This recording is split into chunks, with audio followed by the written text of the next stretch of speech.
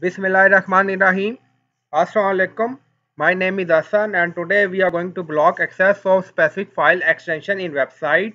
Before starting work, it's my request, please subscribe my channel. Thank you. Now back to our work. So we are in file manager and go to .htaccess file. So this is our file .htaccess. So open it file, click on edit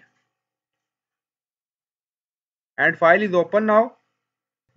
And if you are using Apache 2.2, then you can use this code file and here you see .inc. So this is file extension. So you can add your file extension here. Then you see order, allow, deny from all. So this is for Apache 2.2.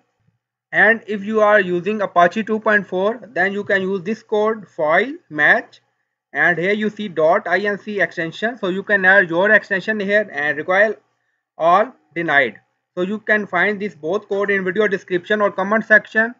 So you can use code according to your requirement. I hope you like this video. Please like, comment, share, subscribe. Thank you for watching.